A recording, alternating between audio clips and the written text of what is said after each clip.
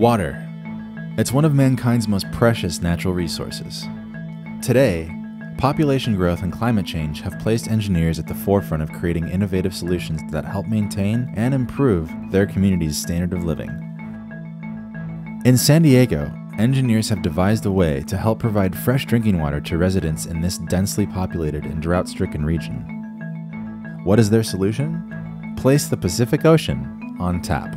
The role of the seawater desalination plant is to provide a drought-proof supply of water from the Pacific Ocean, a new source of water that's not dependent upon snowpack or rainfall. It's effectively delinked from the hydrologic cycle, so you can always count on this one supply being available, regardless of whether it snows in the Rocky Mountains or snows in the Sierra Nevada, rains here in San Diego County. This supply is always going to be available.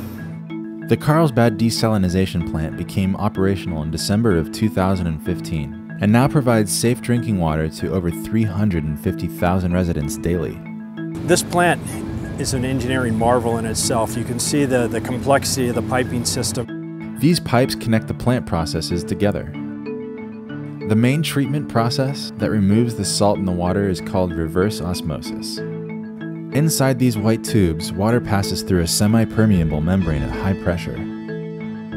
Water that gets through the membrane has the salt particles removed and is now fresh. The holes that make up the semi-permeable membrane inside these tubes are 500,000 times smaller than the size of a human hair. First of all, we need very clean water so you don't plug those holes. But we also need high pressure because the salts can't get through those little holes, so they get washed out through the back of the filter process. After the reverse osmosis process, minerals are added to ensure the produced water meets drinking water aesthetic and anti-corrosion standards. The final result is delicious drinking water sourced from the Pacific Ocean. Those of us on the coast have an option. We have the Pacific Ocean, we have technology available that will allow us to take advantage of that source, and this is certainly not going to be the last plant of this nature that will be built here in California. In Orange County, California, 125 million gallons of wastewater per day are being treated and reused that would otherwise be discharged into the ocean. Turning wastewater from our homes and businesses into fresh drinking water begins at the Orange County Sanitation District. So the whole idea behind wastewater treatment is to separate the liquids from the solids.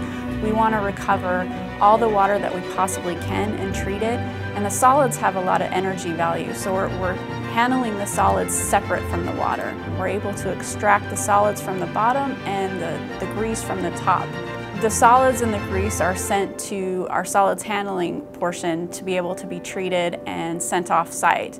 The water goes through a separate process. And that primary effluent trickles down over that plastic media, and all the microorganisms that have made their home on that plastic media are actually taking care of all those organics that we don't want getting into our water bodies. The final step is a secondary clarifier that allows the water to settle for a few hours before passing over a weir. And at that point, it's safe to go on to be further treated for reuse or discharged to an ocean or a river body. Through a long-lasting partnership with the Orange County Water District, the treated wastewater moves next door and is prepared for reuse. The first of 3 advanced processes is called microfiltration. So the way to think of microfiltration is it's a man-made filter. It looks kind of like a series of hollow fiber straws, and what that process does is it can filter anything in the water that's greater than 0.2 micrometers. That's basically about 1/300th the diameter of a human hair. So now we're filtering down almost to the molecular level. The water then moves to reverse osmosis, which is the same process used in the desalination plant in San Diego.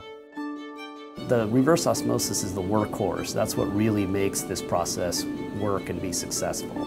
Reverse osmosis, which essentially is a membrane, a man-made membrane. Membranes also occur in nature biologically through cells or other naturally occurring organisms. The final step is advanced oxidation. This combines hydrogen peroxide with ultraviolet light. That certain type of light will not only disinfect the water, but it can also form a chemical reaction with the peroxide.